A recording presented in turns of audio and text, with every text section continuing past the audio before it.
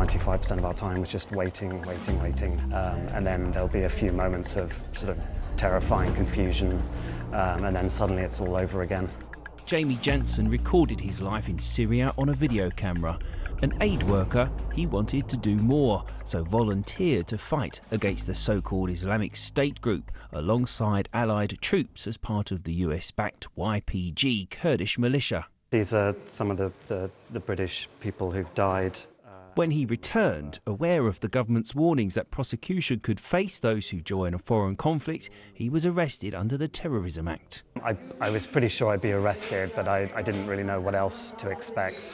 What he didn't expect was to still be officially under investigation a year on from his arrest. After 6 months, I'd still heard nothing, and I'd realised that many of my friends have actually been in this under investigation cloud for 2 or 3 years now. I mean, if I'm having an anxious day, I'll realise that at any point the police could come and arrest me. I mean, if you think I'm a terrorist, then put me in front of a jury and I'll explain why I went. Jim Matthews from Dalston, seen here attending court last year, has been one of the most high-profile YPG volunteer cases.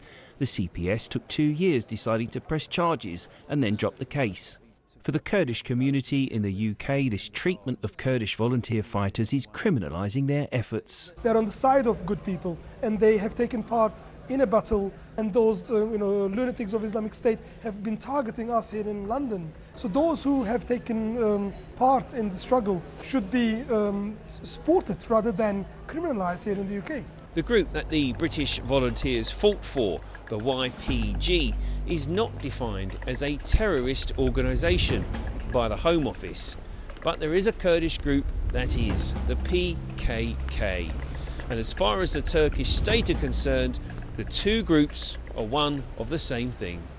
But Turkey are isolated in this view.